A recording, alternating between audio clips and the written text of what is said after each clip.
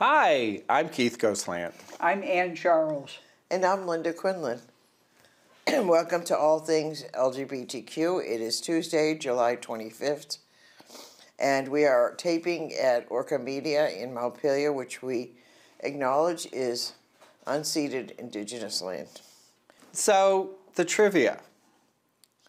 July is Mental Health Awareness Month. And as we were talking before we started taping, we know that homosexuality was removed as a psychiatric disorder in 1973. What about transgender? Stay tuned. I have a question about that.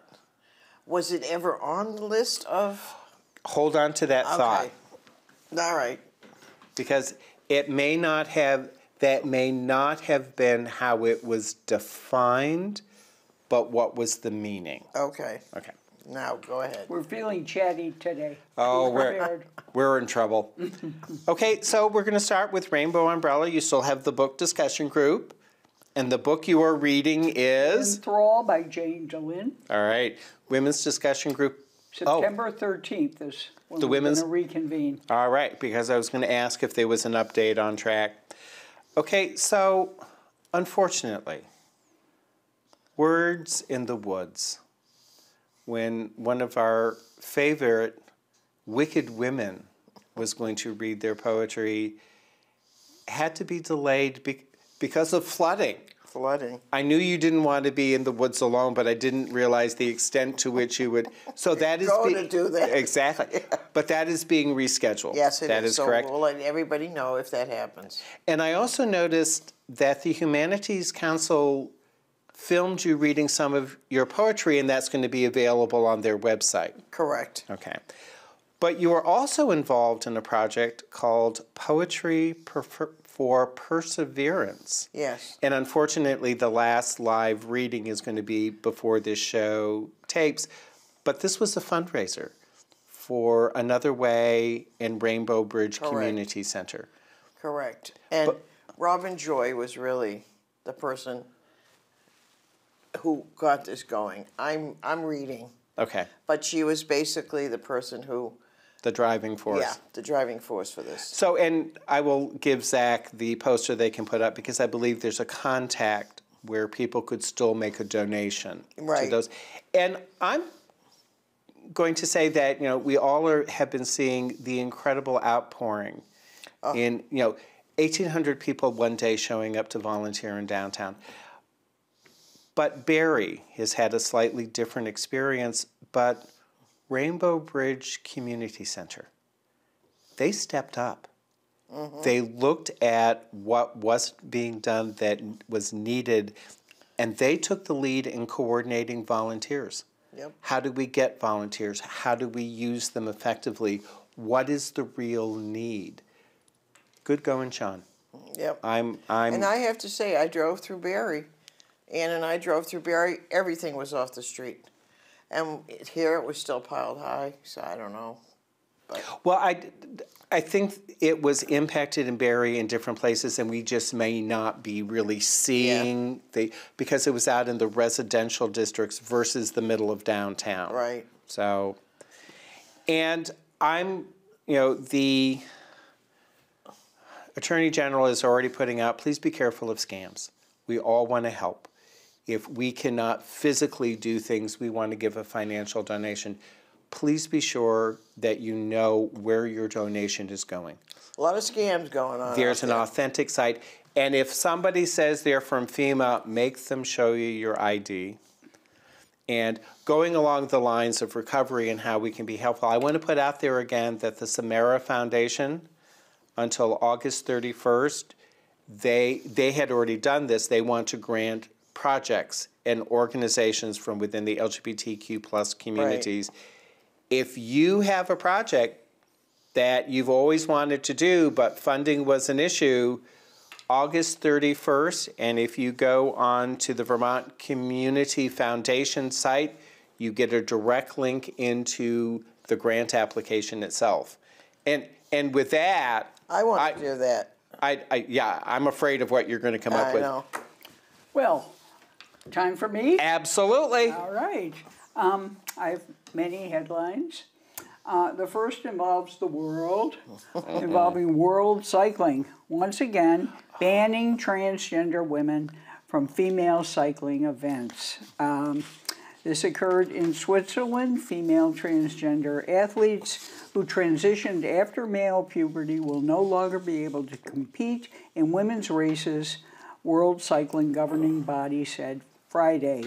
The International Cycling Union joined the governing bodies in track and field and swimming as top-tier Olympic sports, addressing in this way the issue of transgender athletes and fairness in women's events. An American rider, Austin Phillips, became the first openly transgender woman to win an official cycling event in May. A backlash occurred. So from now on, female transgender athletes who've transitioned after male puberty will be prohibited from participating in female sports in all categories in various disciplines. The ban starting on Monday was necessary, they said, to ensure equal opportunities. Phillips is 27 years old, and she adhered to the policy put in place by the UCI, the International Cycling Union, last year, according to which transgender athletes need to have a special testosterone level and so forth. Despite the ban, the UCI would like to reaffirm that cycling is a competitive sport, leisure activity, or means of transport, and is open to everyone. Its men's category will be renamed Men Open at the International Masters events, which are below the elite level for riders aged at least 30, adding that any athlete who does not meet the conditions for participation in women's events will be admitted without restriction. So this follows the British cycling policy in approving that they approved in May, that include plans to split competitive races to open and female categories. The female category has to stay with cisgender women and transgender men yet to begin hormone therapy. The decision closed another competitive route to the Paris 2024 Olympics for transgender athletes. So there you go. I'd like to continue. Where are we going now? We're going to go to Jamaica. I have a bad feeling. I know, not known for its warm and fuzzy attitude toward LGBTQ folks. The U.S. State Department is unhappy with their refusal to accredit the spouse of a gay diplomat. And, you know, it's normal procedure. A diplomat is sent to a country and the spouse gets all, you know, the benefits. But Jamaica, the subtle message here, Jamaica doesn't want to do it, and so what they've asked is to keep the three diplomats that they already have, who have served for 5 years, so it's time for them to go. So they've granted, or they've requested an extension because they don't want to give benefits to the same-sex spouse of the diplomat who has been appointed. So the U.S. is unhappy with that, and we'll see how it plays out. I'm suspicious of it all. More bad news from Africa. Ghana High Court tosses challenge to draconian anti-gay bill. The Supreme Court of Ghana unanimously tossed an application to halt further progress on the country's anti-LGBTQ legislation currently under negotiation in the parliament. It would ban most LGBTQ activities, relationships, and advocacy, including marriage equality and gender-affirming care for trans people. Vice President Kamala Harris expressed her opposition to the legislation when she visited the country in March, and we talked about that visit and hoped that she would advocate for us. Under the bill, which was first introduced in 2021, advocates of the LGBTQ community would face up to a decade in prison. Public displays of same-sex affection or cross-dressing could lead to a fine or jail time, and certain types of medical support would be made illegal. The legislation would make it illegal for news outlets to distribute LGBTQ-affirming content, require citizens to report suspected LGBTQ plus neighbors, force intersex people into surgery, and LGBTQ plus people into conversion therapy, and ban marriage equality for folks who have had gender confirmation surgery. And you know how that works, right? You're mad at your neighbor for something? You turn them in. Yeah. I was going to say, are we sure this isn't Tennessee or Florida? It's No kidding. Uganda? Yeah. Or Hungary. Yeah. We'll move on to Hungary. Oh, I'm afraid. But let's first go to Asia, where I have some good news. And I have a picture now of a Japanese activist who is celebrating the Supreme Court's issuing of a landmark trans rights ruling. So, Japan's Supreme Court Tuesday ruled the government cannot restrict a transgender woman employee from using the women's restroom in her government job. Very good. Yeah. This person started the job and worked at it and then transitioned.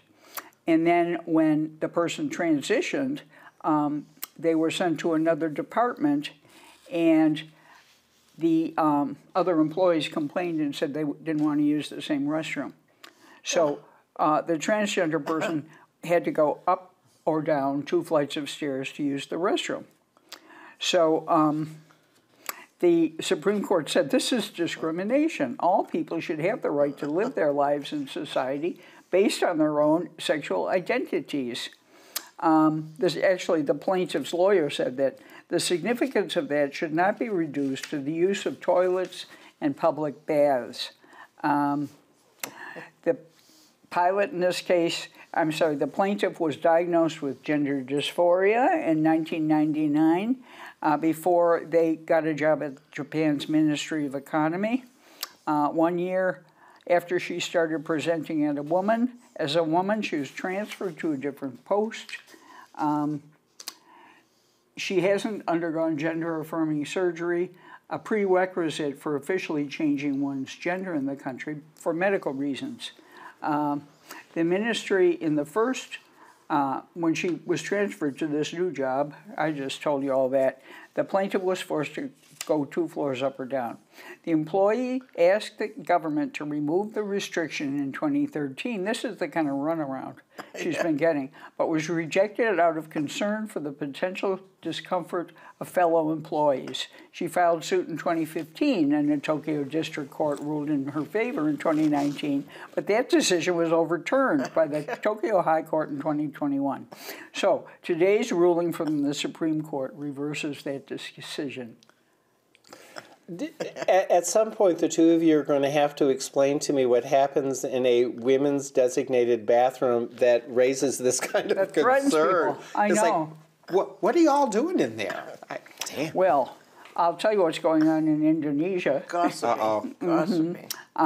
After security threats, Indonesia has scrapped an LGBTQ event, and it was a big deal, but it was the Southeast Asian LGBTQ event,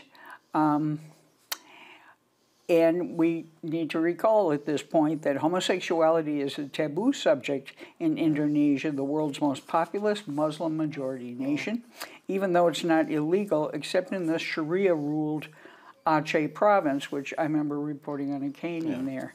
Other LGBTQ-related events have also been canceled in Indonesia due to objections from Islamic groups.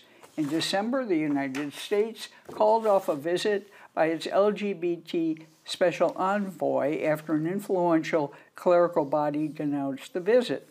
Jakarta was set to host the ASEAN Queer Advocacy Week from July 17th, bringing together activists from across Southeast Asia to discuss advocacy and navigating challenges. It was jointly organized by a Philippines-based Right Caucus, an Indonesia-based group, and other activists. But the Philippine Caucus said they have now moved the event outside of Indonesia to ensure the safety and security of both the participants and the organizers. They decided to relocate the venue of the program outside Indonesia after they got a lot of threats. It also cited a wave of anti-LGBTQ sentiments on social media. The organizers didn't say where it's going to be now because they're afraid of security reasons. But they're still going to have them? Yeah, but the event has also drawn attention as Indonesia hosts a regional meeting of the Southeast Asian foreign ministers this week, raising questions from some anti-LGBT groups on whether the event was linked to this festival that was canceled. Indonesia's foreign ministry said the event had nothing to do with the regional bloc. The LGBT event was condemned online and by Islamic groups. Now. No, we have to move on now. Oh, Linda. Yeah, sorry. I have got a huge story. Well, pending. you'll have to wait till the next I can time. see it. Yeah, it's 2 You'll have to articles wait. and a clip. Well, you'll have to wait till the next time around. All right. You should hope I'm brief. Well, Jonathan D. Lewis, and I have a picture of him, an activist and philanthropist for LGBTQ causes, died July 5th at his home in Florida after a long battle with lymphoma. He was 64. Lewis served on the board of the American Foundation of Equal Rights, which brought together attorneys Ted Olson and David Boies to fight California's Prop 8, a voter-approved constitutional amendment that revoked marriage equality in the state. Prop 8 ended up being struck down in federal court, a decision affirmed by the U.S. Supreme Court in 2013. So, and an Idaho family with transgender children are seeking to stop the state's ban on gender-affirming care for trans minors, which threatens health care providers with felony charges and prison from going into effect. The families had already sued to challenge the ban, but Friday they filed a motion asking a federal court to issue a preliminary injunction to keep it from going into effect while the case is being heard. How do you think that'll go? Idaho, yeah. Yeah.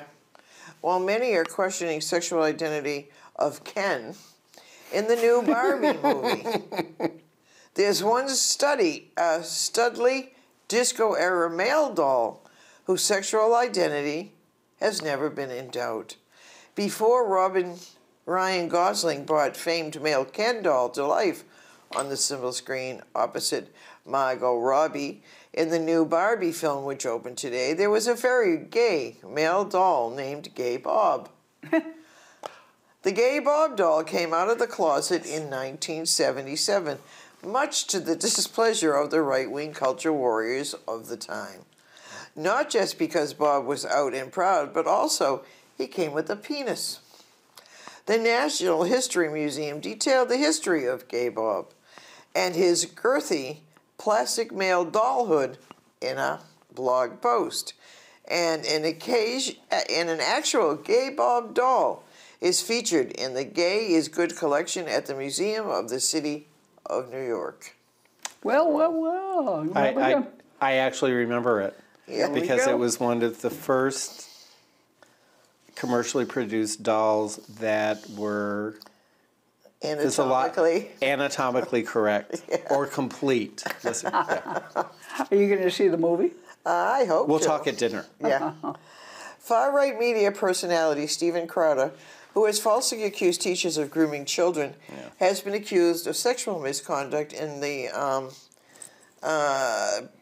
workplace, and some of his employees say he is an actual groomer. So, and according to text messages reviewed in this by the outlet, Crowder sent photos of his genitals to coworkers. He would also allegedly expose his genitals to employees in person so frequently that most of them either laughed uncomfortably or showed outright disgust, as a way to give him the attention he sought as a way to get him to stop. That's creepy. I wonder if he shared them with Marjorie Taylor Greene. Yeah. She was showing pictures. I know. Employees at the gay hookup app Grindr announced Thursday that they had launched a union.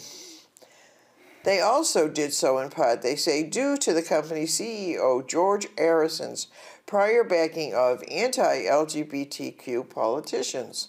In a press release through the Labor Union Communication Workshops of America, the employees said that a supermajority of workers at the company had announced the creation of Grindr United with CWA. Approximately 100 eligible members of the union signed representation cards at Grindr.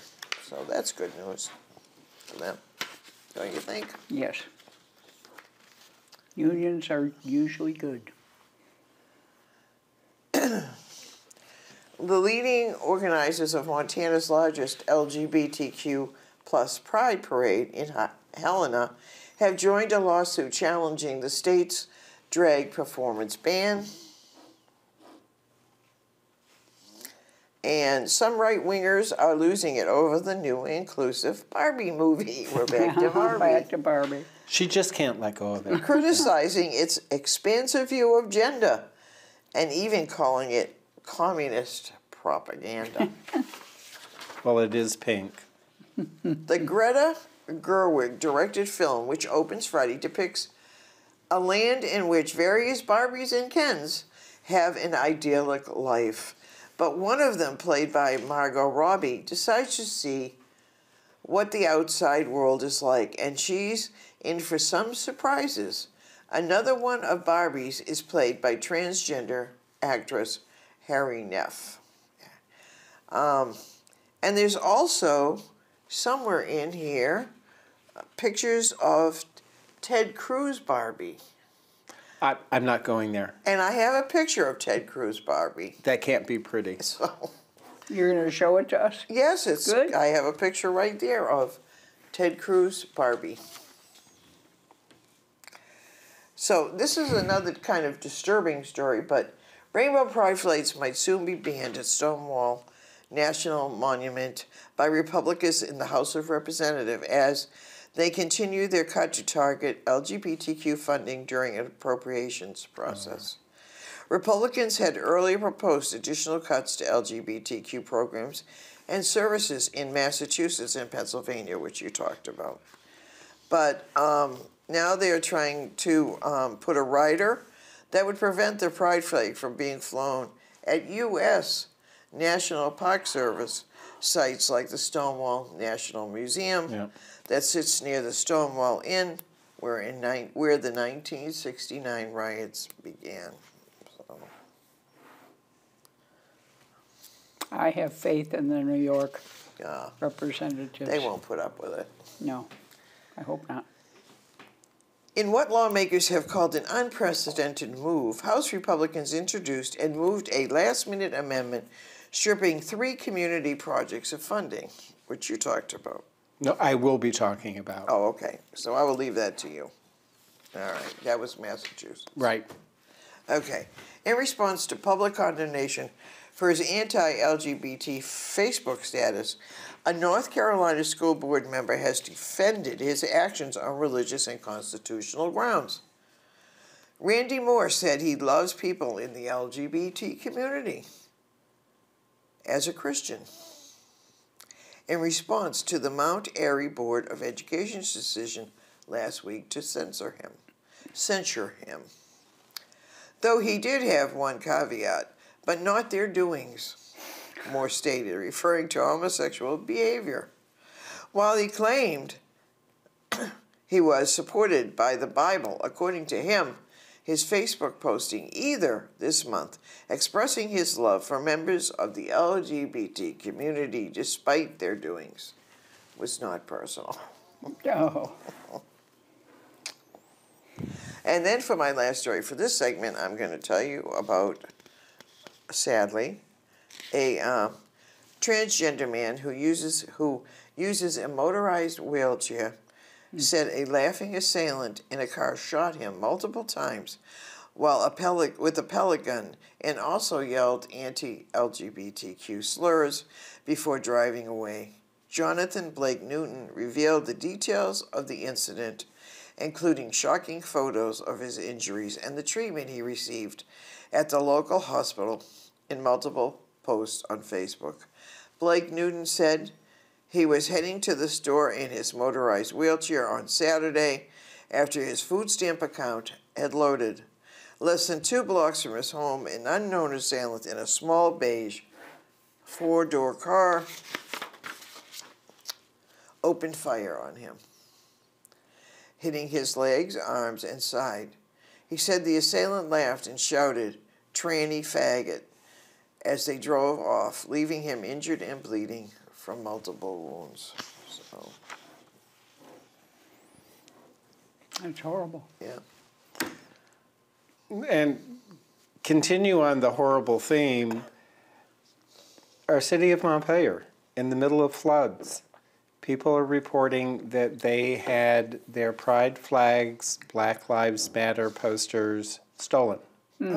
And there was one account where the person said, I could see them out the window. I thought it was a friend coming to help me, and they tore down my flag. And sort of following up with that, there was a report that Did they have, like, surveillance cameras there? Well, no, it was a private home. Oh, it's a private home. You know, do you have a surveillance camera in your apartment? I'd like to. Maybe, but I would like to. Who knows?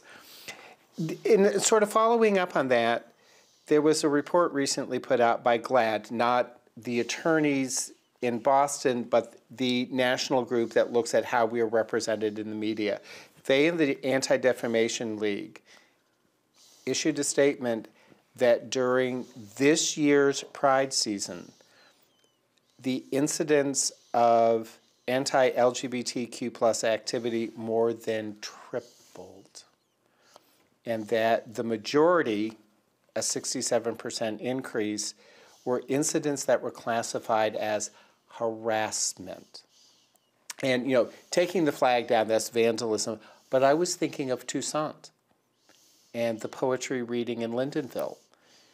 That would have been considered harassment, but if we don't report them, and I understand that the police are busy responding to flood relating and helping with cleanup, whatever, if it's not reported, it doesn't get counted, and it's as though it never occurred. So even if it's just, I want to let you know this happened, that gets logged, and then it goes into the national database, and there's a record of the level of violence that's occurring. But on a positive note. Oh, good. Yeah, I know. It's like, I think we have to go through and make sure we have at least one positive story per segment. At least one. Vermont Human Rights Commission. Uh-huh. They've appointed a new executive director. And it is, and I am being very straightforward. Big Hartman, who is one of their staff attorneys. Big is the first openly queer, non-binary person to be the commission's executive director. And their board chair, which is Coach Christie, who we really like, said, you know, this is someone who understands from a day-to-day perspective the plight of our protected classes. And prior to being an staff attorney at the Human Rights Commission, they were a student at the Vermont Law School. So they really know Vermont. They worked for a private law firm in Stowe, and then they worked for the Vermont State Employees Association. And this was the statement from Big Hartman. I have certainly always felt that there were big injustices in the world that needed to be addressed. I knew it from a very young age, and it's a driving force of everything I do in my life. Their priority as the new director is revamping the agency's website, thank you, as well as offering training opportunities to prevent discrimination in areas such as fair housing laws, unconscious bias, and workplace harassment. Welcome and good luck. Yes. So, what you were referring to, Linda, Massachusetts, they have their House Committee on Transportation, Housing, and Urban Development, and it is apparently Republican-dominated. They pulled out the funding for the LGBTQ plus projects, even though they met the criteria for funding. And one of the congresswomen, Aya Presley, said, wait a minute, this isn't right.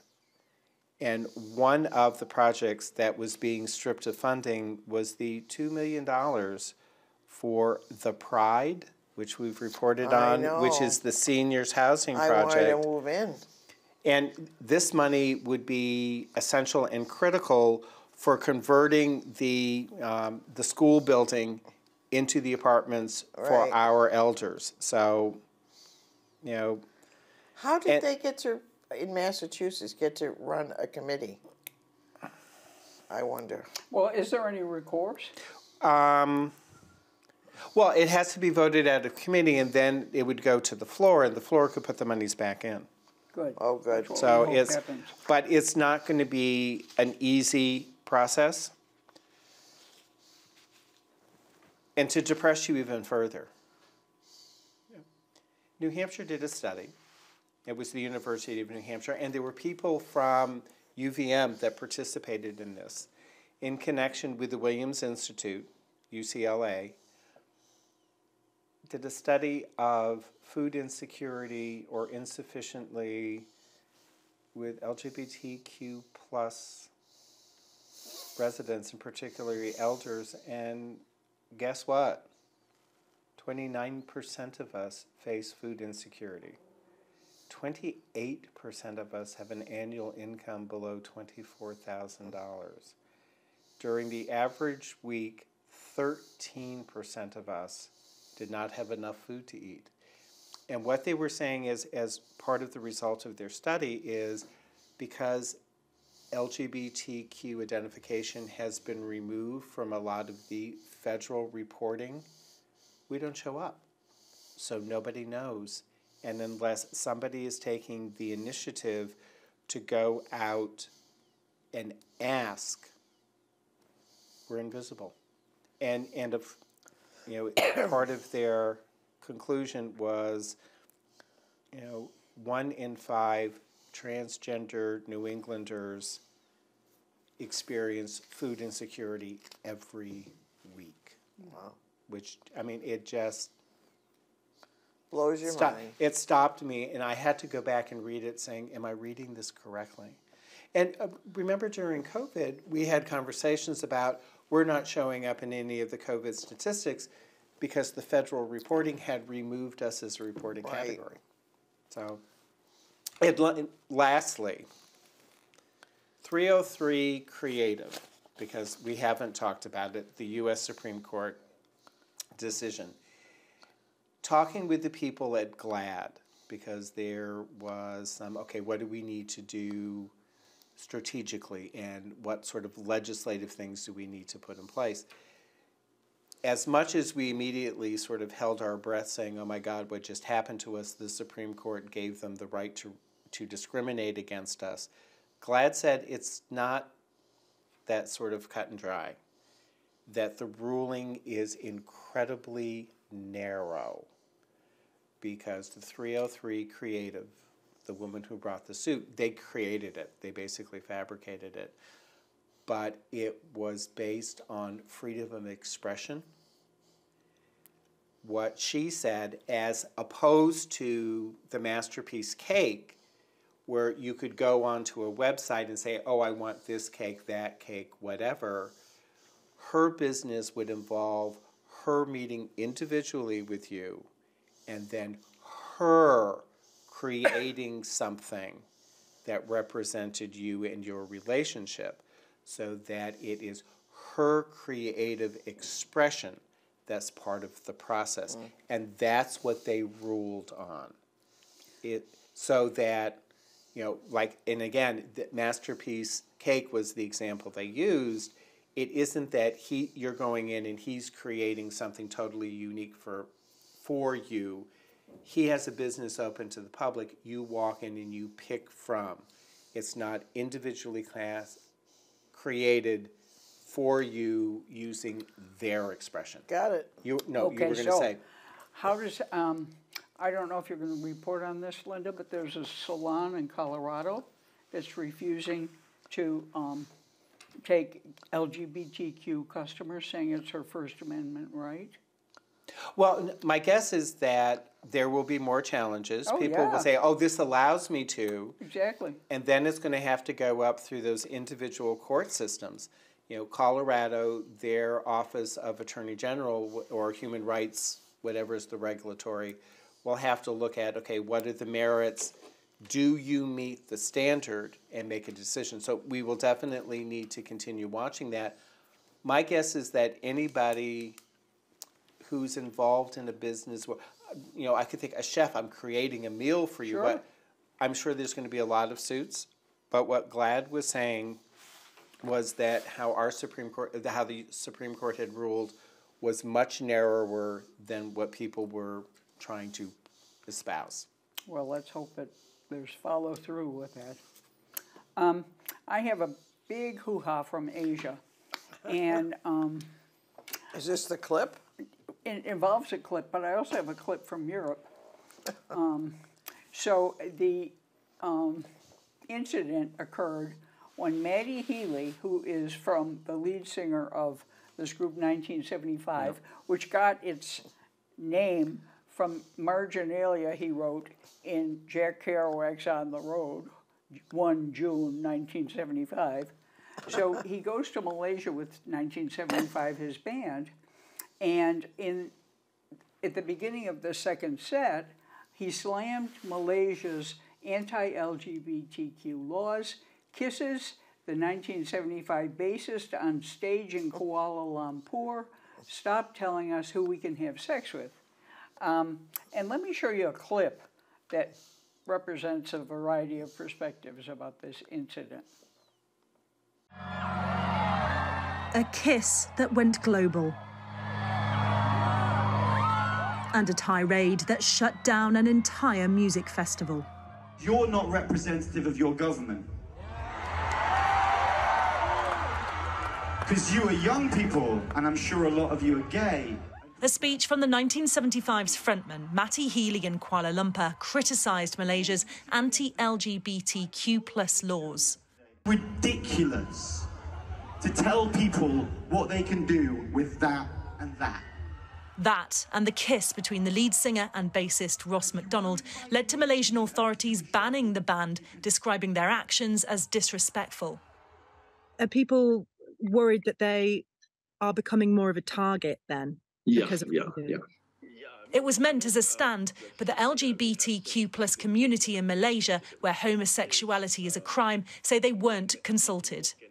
It seems a bit, not honest, performative activism that may actually impact it negatively towards the community here. It's increasing the pressure and also scrutiny towards the community itself. This also may possibly push whatever work that we have done before this back. Peter Tatchell protested in Qatar, where homosexuality is also illegal. He supports the singer. I think it was very courageous for someone like Matt Healy on stage to speak out for LGBT plus human rights. LGBT people can face 20 years in prison plus flogging, whipping, caning. It is a very, very vicious homophobic regime. And some people in Malaysia may criticize him, but I know others who are wholly supportive. All right, we got to go. We just got banned from Kuala Lumpur. I'll see you later. Malaysian authorities cancelled the music festival. The band called off their subsequent performances in Indonesia and in Taiwan, which is largely seen as progressive. People don't really know what's going on in Asia, so probably they assume in Asia every country is like that, but the truth is not. It's important to note that Taiwan is a very LGBT-friendly country and they are welcome to here. Critics suggest the band could have protested by not going, but it's undeniable this kiss on a Malaysian stage has now been elevated to a world one, and a conversation started once again. Adele Robinson, Sky News. Interesting. Well, he says I made a mistake when we were booking shows. I wasn't looking into it. I don't see the fucking point. And I have to tell you, I watched this, and I thought, if I were 20, would I appreciate this? Because the crowd loved it. Every time he said anything, they applauded and roared. And he wandered back and forth on the stage with a bottle of wine that he took swigs from occasionally, and said, there was wielding a bottle of wine. He addressed the audience directly. Unfortunately, you don't get a set of loads of uplifting songs because I'm fucking furious. And that's not fair on you because you're not representative of your government. You are young people, and I'm sure a lot of you are gay and progressive, crowd roared. The singer added that in 1975 considered dropping out of the show because of Malaysia's anti-gay laws. I pulled the show yesterday and we had a conversation. We said, you know what? We can't let kids down because they're not the government. If you want to invite me here to do a show, you can fuck off. It was like, fuck this, fuck that. I'll take your money. You can ban me. But I've done this before and it doesn't feel good. So then the bassist walks out and they had a very long, caress-filled kiss. I have to add that Matt Healy is straight, though, Matty Healy. So they engaged in a prolonged kiss in protest of the legislation. Being LGBTQ in the country is illegal, with laws strictly enforced, and queer people frequently subject to hate crimes. So he says, all right, I gotta go. I just got banned from Kuala Lumpur. I'll see you later. And then they canceled their shows, as you heard in the clip, in Jakarta and also in Taiwan, which, as the speaker in the clip said, was kind of blindsided because, you know, it was invoking an Asian stereotype because Taiwan is very LGBTQ plus friendly. He has a long-time record of advocating for the LGBTQ community. That's one person's interpretation, including Peter Tatchell's, who you saw speaking in the clip. He pulled a similar stunt in Dubai in 2019, kissing a male fan on stage in protest of the UAE's legislative attacks on queer people. Being gay in the UAE can land residents up to 15 years in prison. I don't know what happened to this audience member. After that, he wrote on Twitter, I don't think we'll be allowed back in the UAE because of my behavior, but you know that I love you. I wouldn't have done anything differently given the chance again. So then, the Malaysian government halted the festival. There will be no compromise against any party that challenges, disparages, and violates Malaysian laws, the country's communication minister said. The 1975 has also been banned from performing in Malaysia. Homosexuality is a crime in the Muslim-majority Malaysia. Rights groups have warned of growing intolerance against lesbian, gay, and bisexual and transgender people. The episode ignited an uproar on Malaysian social media, including among some members of the LGBTQ community who accused Mr. Haley of performative activism, said his action was likely to expose the community to more stigma and discrimination, as the speaker on the clip said. So that's that. Well, one more thing. A Malaysian drag queen, Carmen Rose said Healy's attack on anti-LGBTQ laws was performative and unruly. Speaking to the BBC World Services NewsHour, Rose said, it is giving white savior complex, and he, Matty Healy, wasn't doing it for our community. He was doing it for our community. If he was doing it for our community, she added, he would know what consequences we would have to go through. So. Okay, my basic question is the band worth listening to begin with? Well, it's a pop band. It's British, I can tell you that.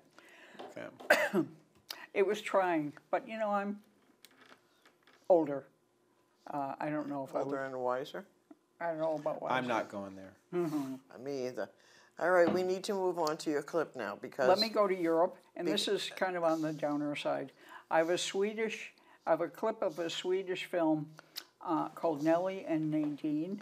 Nellie and Nadine is the unlikely love story between two women falling in love on Christmas Eve, 1944. at the Ravensbrück concentration camp. For many years, their relationship was kept a secret. So let's look at a clip from Nellie and Nadine. Bah, tu sais bien, j'ai essayé plusieurs fois de lire le journal de Mamina et j'ai jamais réussi. Oui, je sais.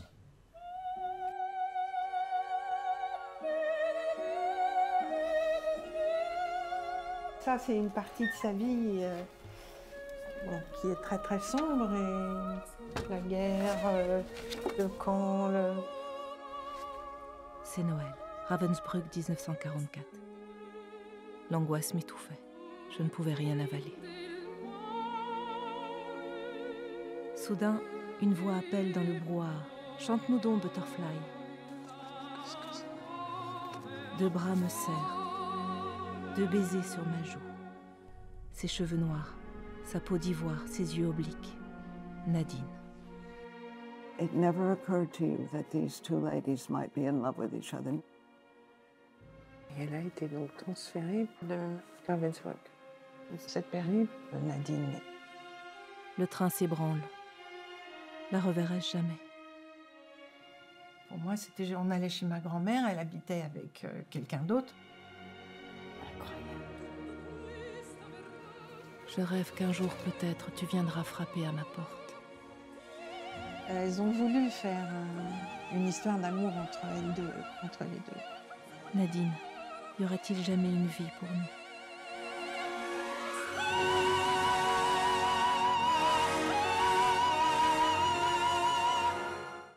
That's gonna be intense. You can watch it on Just Watch, Amazon Prime, Vudu, and Apple TV. And let me just do my headlines. And don't watch it alone. No. But, and I'm reading a lot of material about the Holocaust in preparation for an interview. Let's look at a picture now on more of an upbeat note of thousands marching in Budapest Pride despite Hungary's restrictive laws. So there's a picture of some marchers, and the chapter and verse of these restrictive laws is that a bookstore has been fined for selling Heartstopper, you know, the popular young adult series, and there's there are novelistic accompaniments, and the bookstore owner put it in the regular young adult section instead of shrink wrapping it. So that bookstore owner was fined $3,600. A bad story from Italy, courtesy of the Prime Minister Giorgia Meloni. Lesbian mothers are being removed from birth certificates in Italy. Yep, I did hear that. Yeah, you sent me that clip, in fact. Yeah. And then finally, I have a picture before you of Caster Semenya, who won a measured victory in the European Court of Human Rights. Caster Semenya, as we know, is not transgender. She just has all this testosterone, and they've been messing around. And so the Court of Human Rights said this is discrimination, but it's sort of like some of the other issues I've been reporting on. I mean, she's South African. They praised the ruling. Her legal team praised the ruling, but she has to go through appeals before a Swedish court that has turned her down in the past. So she's gotten this gesture from the European Court of Human Rights. Okay, we gotta go. She's done. There you go. Attorney General Bonta is committed to protecting the rights of all people, recognizing that discrimination has no place in our society. Attorney General Bonta is fighting to protect transgender students and adults across the nation and strictly enforcing California's law that prohibits state-funded travel to states that discriminate against LGBTQ communities. That's a good thing.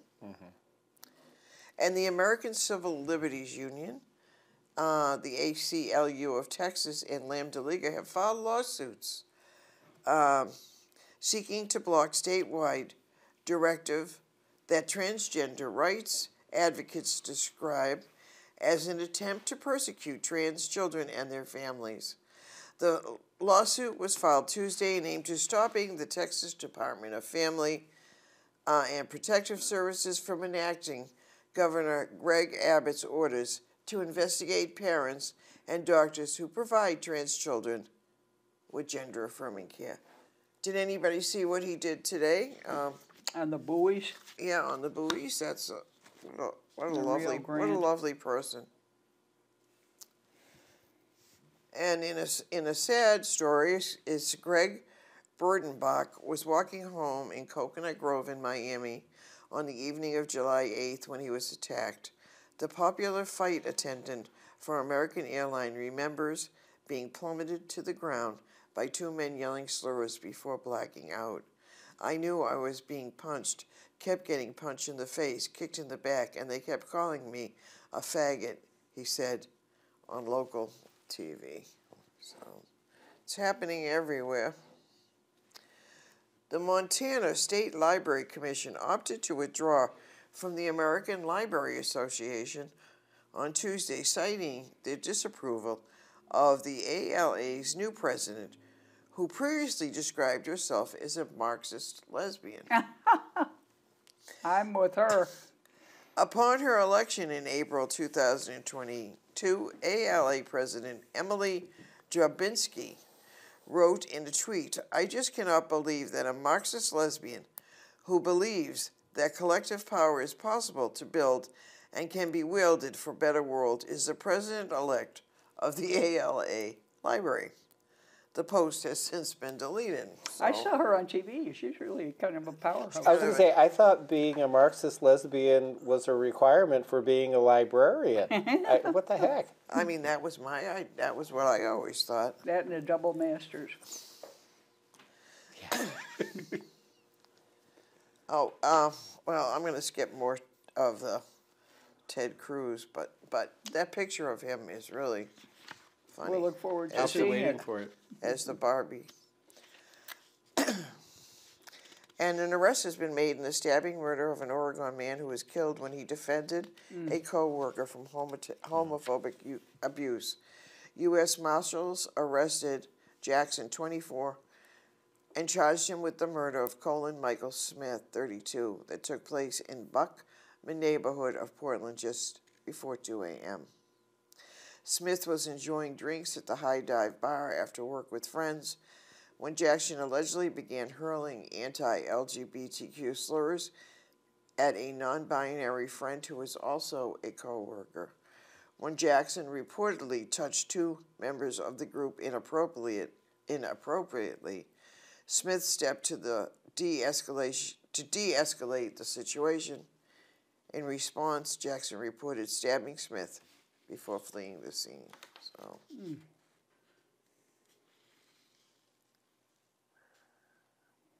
Oh, and this is like, never mind. Dr. Sherry A. Pies, who blazed the trail for lesbian mothers and became a national leader in women's health, died of cancer in Berkeley, California. She was 73. In decades before same-sex marriage was legal, Pies' 1985 book, Considering Parenthood, a workbook for lesbians with a lifeline to countless lesbians who were eager to become mothers but needed the help to navigate the legal and practical issues around adoption, the use of sperm donors, HIV, and other concerns. She was a pioneer, and those of us who came later built on her work. A psychologist and co-worker of the Lesbian Parenting book published in 2003. I would recommend her book to clients. That was when lesbian couples were just starting to think about having children. Sherry stated that Conversation Pies went on to spend many years as a clinical professor at the UC Berkeley School of Public Health. So. You have a picture? No. Well, we can find one. I don't know. So I think... we'll find one. We'll find one, yeah. Okay, I think we need to move on to trivia now, don't you? So I can answer all of your questions from when we started. So,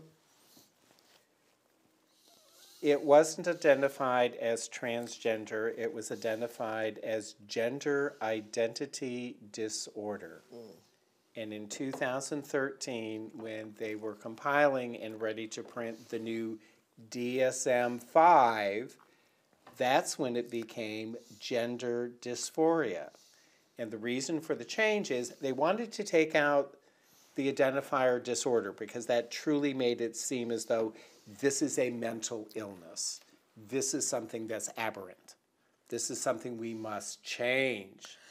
However, they used the term gender dysphoria because there had to be something that established a set of symptoms that would then qualify the individual to go forward for gender affirmation treatment. So is this listed in medical or in psycho? There is the ICD-10 and the DSM-5. Okay. The DSM-5 is specifically for psychiatric, emotional, etc. disorders, but all of those diagnoses are included in the ICD-10, which is the medical diagnostic manual. The DSM-5 is about this thick. IDC-10 is this thick because I used to have both over my shoulder in my office. So, well, I have a humble opinion. I think dysphoria is also objectionable because it's pathologizing. Right. You know, I'm uncomfortable with the expression dysphoria because it's a medical problem, you know. That's my 2 cents. But, you know, like the way the laws are, you kind of have to have a way, because otherwise they won't give you the surgery you need unless you go to a psychiatrist and a doctor and, you know. Getting the insurance to cover your expenses, they need something to... Something to hang it on. Yeah. What a system. I know. We're going to have lively conversation over dinner. What a country. All right. On that note, oh, definitely. remember to resist.